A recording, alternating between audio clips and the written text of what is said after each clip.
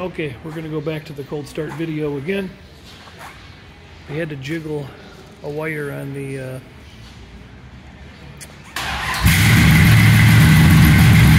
wire under the hood on the firewall to get her going. Anyway, here's the true cold start video.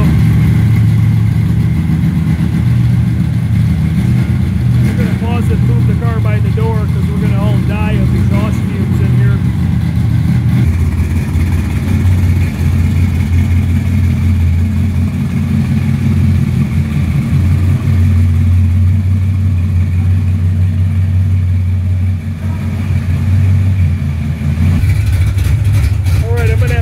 Down in a minute to do the rest of my talking, else I'm going to go hoarse.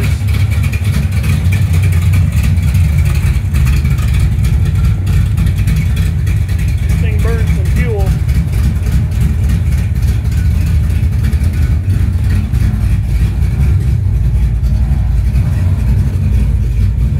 Yeah, we got a working clock. Nice.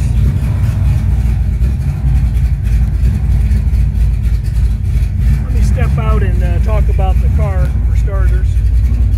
Digital water gauge is at 120, oil pressure is at just under 50 pounds cold.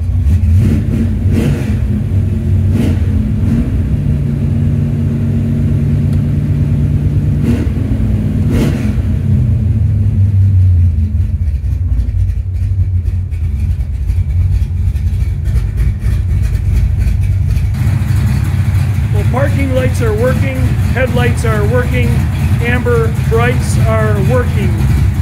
Tail lights appear to be working, turn signals are flashing on the inside of the car. 3-speed wipers are working. Horn works, radio comes on and makes some AM static. We're burning some high test fuel for sure.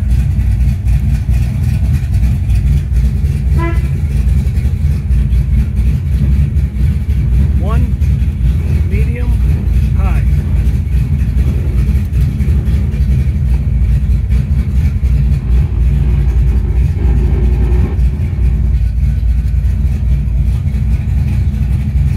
Appears to be charging. Fuel gauge is down above just below a quarter of a tank. Temps building at 135. I'm going to shut it off for now so I can actually talk and not scream over the audio here. Here's what we know. Here's what I know. WM21H, 1969 Super B. They made about 7,100 of those. 383 automatics and sticks were divided about equally. I think of just about 3,700 automatics and a little less than half of that number for 4-speeds. So we know it's that for sure by VIN. As far as body verification goes, we don't have a fender tag on this car, so we're not able to accurately identify through fender tag, and no visible core support stamp was located. So it's either been painted over, possibly the core support was changed. Hard to say. Hard to say, but that's not there. Tucked inside the engine bay, since we got the hood up, is a 446 pack configuration. It's a non-numbers matching car, so I did not go through any of the numbers on the motor. Carburetor setup looks like a stock style carburetor setup sitting on top of an Edelbrock manifold. Vacuum secondaries.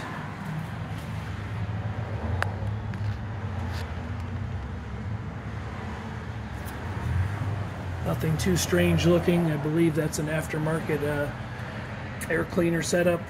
We got an aftermarket AAR hood, fiberglass hood. It sits real flat and nice, and it looks real good as the hood is closed.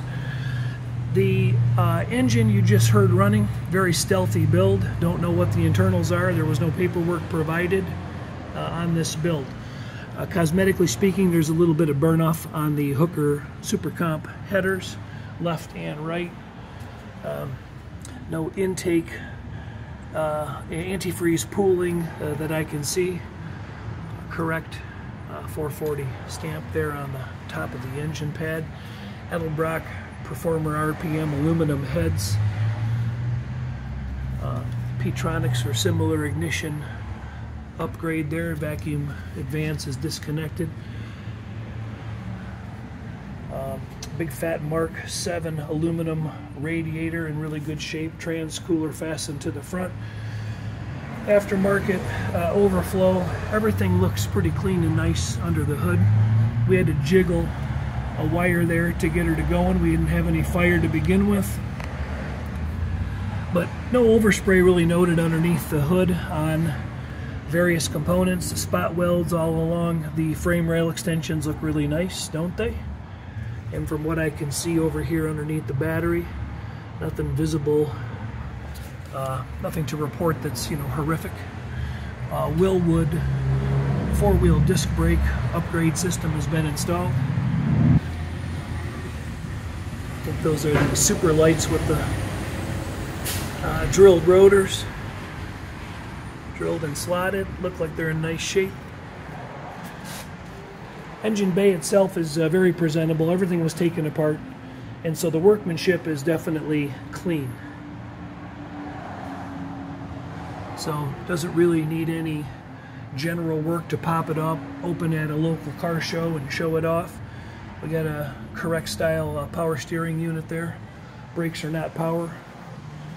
Way too much vacuum pull on this. So engine bay looks nice. We'll close out there for a minute.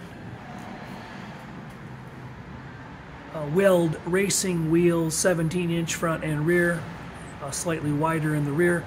Wheels are in good shape, no major curb scuffing or deterioration to report.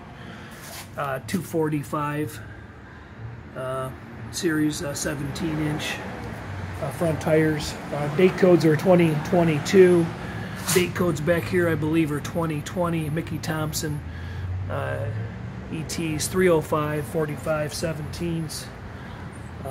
So a little more wear. This car's got some power. But the wheels and tires are in very good shape. Nothing really to report. Out here it's a little easier to look at it compared to the showroom where I did all the inspection, but I am 5 or 6 feet away from the car right now. I am 4 feet away from the car right now. Probably see the label on my shirt at 2.5 feet. So the reflective quality is very, very nice. There's some small flaws, some chips, particularly down here in the splash areas. That wouldn't surprise you, would it? Down here underneath on the lower ledge of the quarters. All the trim was pulled, the paint job was done, executed nicely. Body was blocked flat, good magnetic adhesion throughout, digital paint meter readings. The only area we detected some filler repair and didn't get a great read is down here on the dog leg of the left front fender. So a little bit of lack of read right in here, but everywhere else we've got really good read. Small scratch right here, 3-inch on the front edge of this fender. I can feel that with my fingernail. Hard to see in the, I got a still photo of that. 42 down to 22. As far as mill thickness goes, 4.5 mils equals the thickness of a dollar bill. So at 16 mils there, we're 3.5, $4 bills thick. 46, a little filler in the top of this fender, but 8.5 right away. 38. So this fender is definitely an original and or used fender that's been repaired. 34. Down here we're going to be in the 50s where I can get a read, I believe. 61. There was a 50s reading in here earlier. I got a photo of it. Anyway, so this area, this fender's had some body filler repair work. The doors open and close very nicely. Door skin lips look really good. Jam detail looks nice. Everything was taken apart. No overspray. Little shove and they close nicely. Both doors open and close pretty much just like that. Probably the worst lines on the car would be the rear door lines where they meet up with the quarters. All the lines on the car are really good. The hood lies flat, the trunk lies flat. This door hangs out a little more than the passenger side. But look how nice that trunk lays. Looks that way on both sides. Good alignment back here. Nothing too weird.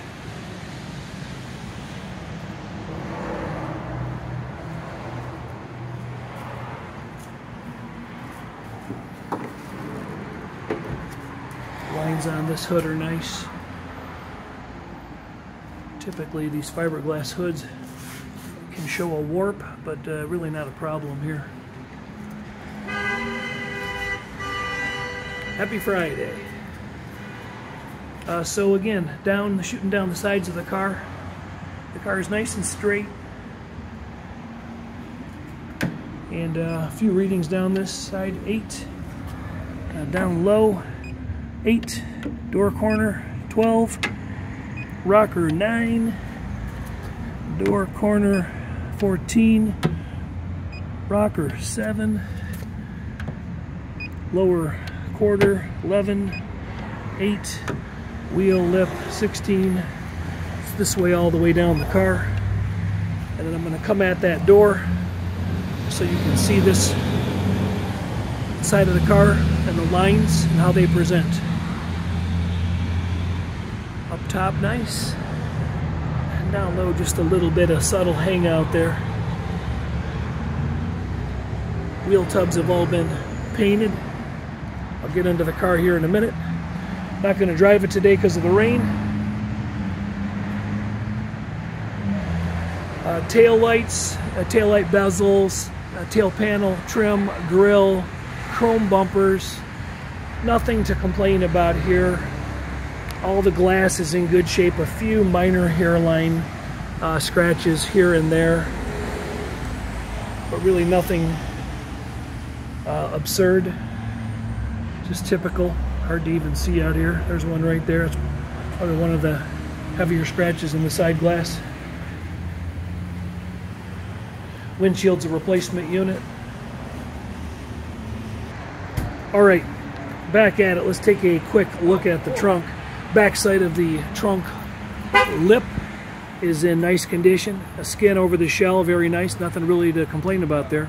I know we're looking into the daylight, so it's hard to see, but it's in good shape. Lid's in good shape. Jams look appropriate.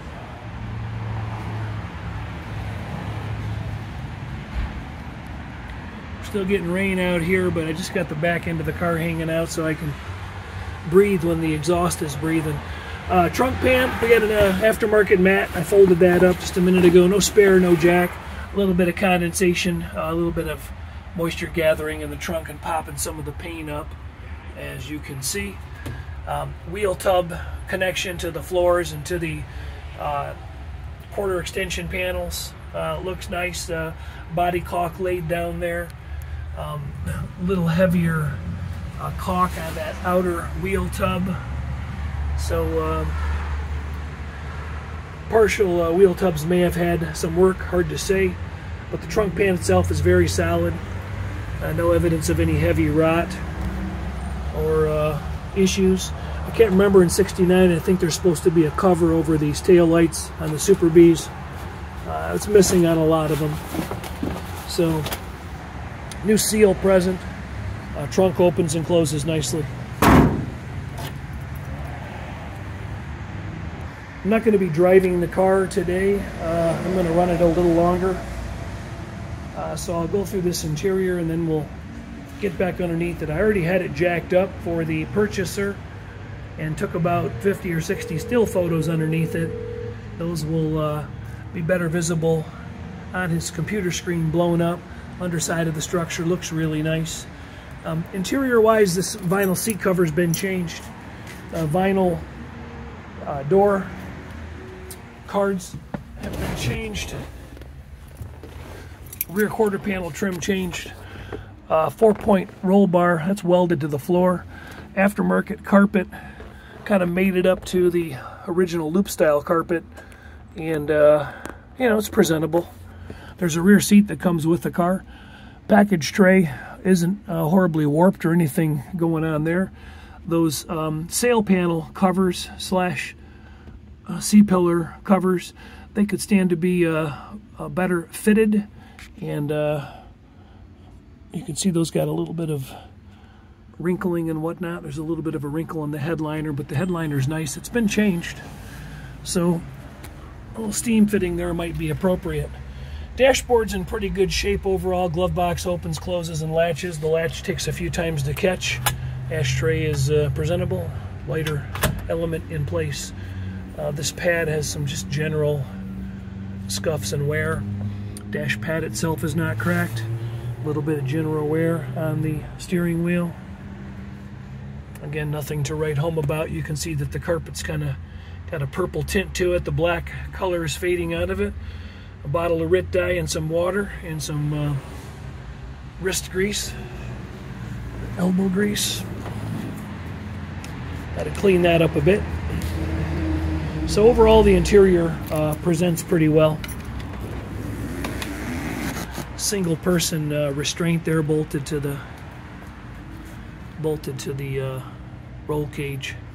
All right, let's get under this guy. Just notice my dome light's not coming on. Okay.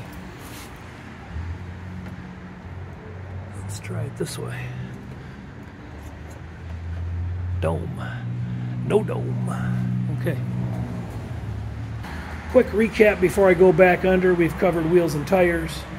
Interior, we've covered options. Engine bay, trunk, chrome and trim, paint.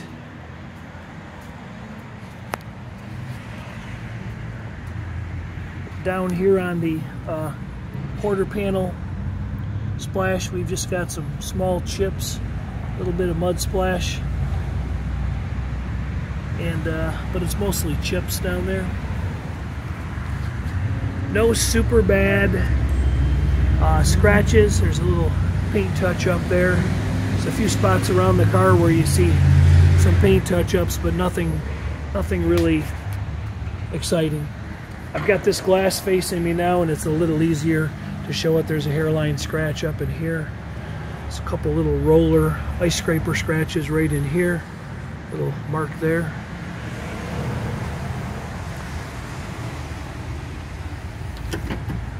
Quick shot of the passenger door while I'm on this side.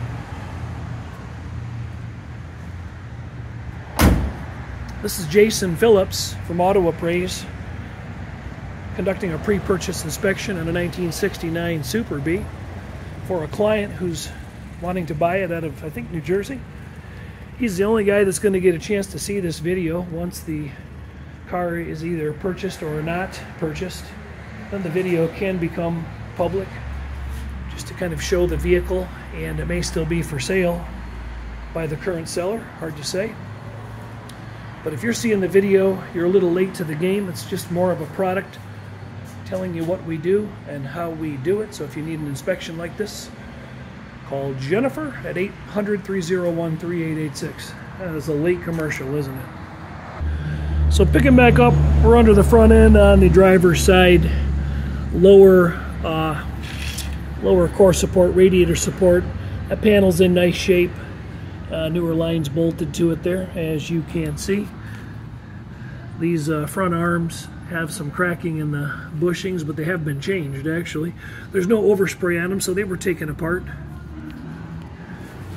Inner structure looks nice. If you look down there, the unitized frame rail spot welds are still nicely visible. A little bit of old yellow paint up there, if you can see it, around that grommet. Car probably wasn't an original Tor red, or oops, there goes the flashlight. There we go. Tor, I think, actually is a 1970 color. So newer shocks, front and rear QA1 adjustables in the back. You can also see a little bit of blue paint way up there underneath that plate that's hanging, that's right here. See that? A little bit of blue under there. Hard to tell what color it was, but it might not have been red. Underneath on the bottom of the vehicle, nothing really outrageous to report. This plastic shield is in the way. You can see a little bit of overspray on that. Primer overspray. They didn't pull that off apparently. But the die holes in the rails look good. I didn't see any big stretch marks on anything that was visible, left or right. I'm going to go down the driver's side of the car, but everything I say about the driver's side is the same on the passenger side. Didn't see any major leaks there at the front pan seal. And sitting here, we're not gathering too much on the ground. That may or may not be from this car. I'm going to say that it is, based on seeing a drip right there.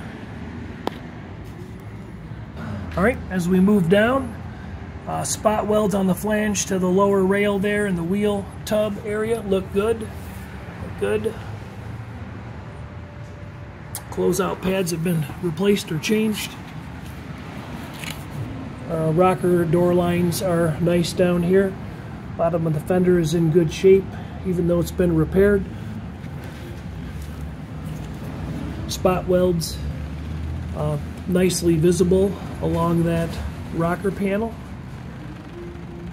all the way down. Underneath here, let's get a little further into the car. Frame rails in good shape, some paint chips and whatnot, but no major tears or elongations where it would have been chained down. Frame ties have been welded in there along that cross member. Welds were ground down nicely. Floor pans have all been painted. Big fat 3-inch exhaust with cutouts and turn downs just past the mufflers. I think those are Flowmasters. No full tailpipes. Evidence of new lines installed. Bottom of the car though is clean. Car is reportedly a Tennessee car. Don't know if that history it supposedly came from Tennessee anyway. I don't know where the car originated. Again, no paperwork on the car. The exhaust system looks laid out nicely. Aftermarket pan on that 727 torque flight. Supposed to have a 3000 stall. So it's pretty stealthy build. 8 3/4 rear end. Let me get around the back of the car. But before I get there, there's an area right here on the floor pan that doesn't have any red finish on it. It's got black finish on it. And this is a area of a floor pan seam. And I believe that seam is kind of rolled down or opened up. Oops, getting further into the car. So much for my new glasses.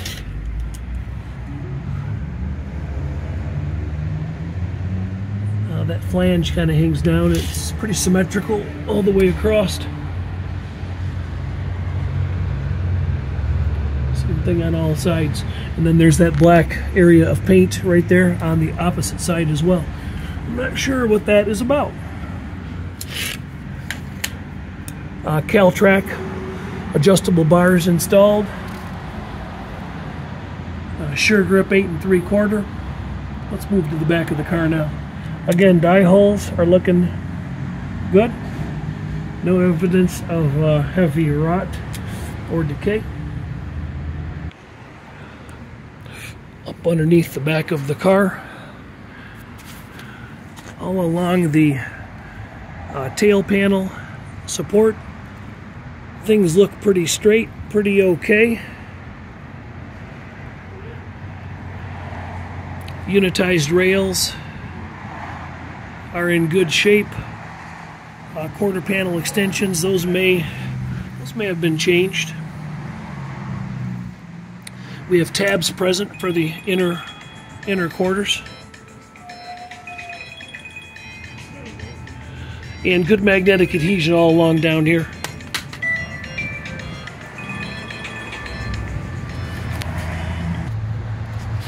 So back under the back side of the vehicle, rear end housing looks like it's had at least a cosmetic restoration. I'm guessing it's been apart and reported as a 391 setup.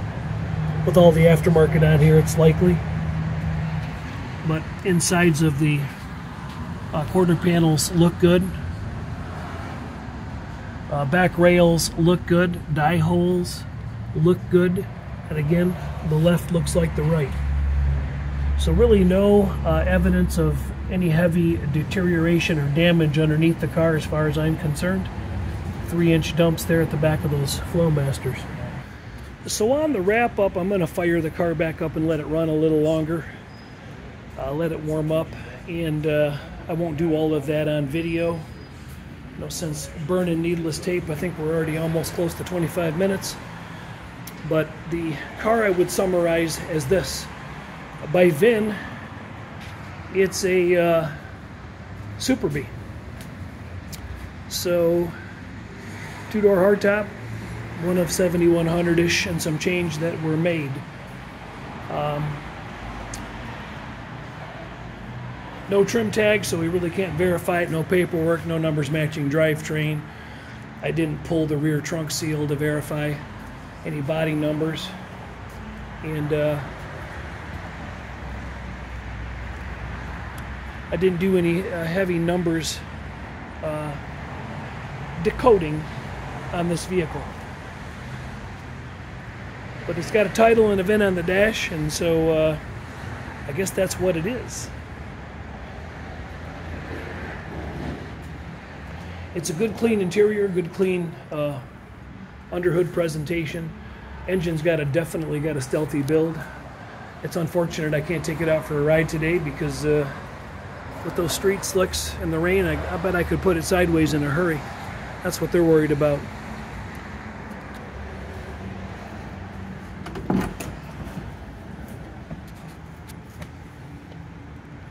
Upon startup, we had to jiggle a wire on the ballast resistor on the firewall because we didn't have any fire at first, but then it quickly remedied itself.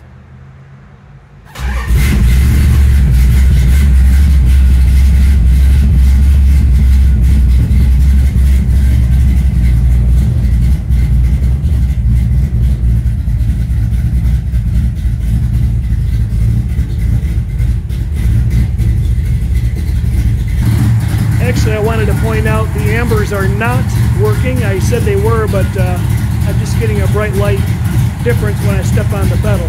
I'm sorry, when I step on the switch, not the pedal.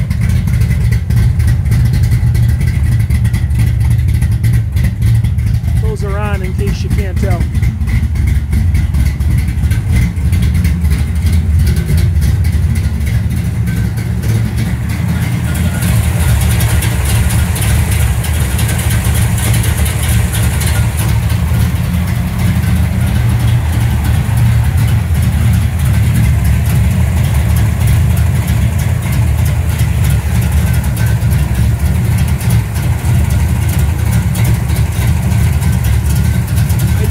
Water gathering right here on the intake.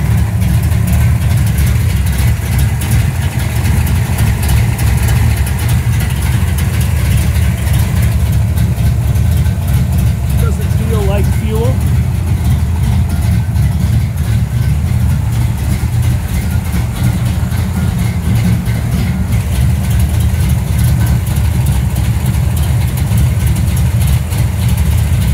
It does smell like fuel. I take that back. I think I'm going to shut her down. Yeah, there's a fuel line block right here, right above there, and I'm guessing that's where it's coming from, but the coil's very close. We got fuel. We don't have 70 degrees, so I don't think we're going to get a fire, but let's not risk it. Not today. All right. Jason from Auto Appraise wrapping it up. Hope the video serves its intended purpose, and have a great day. If you like the video, leave some favorable feedback if you can. Thanks.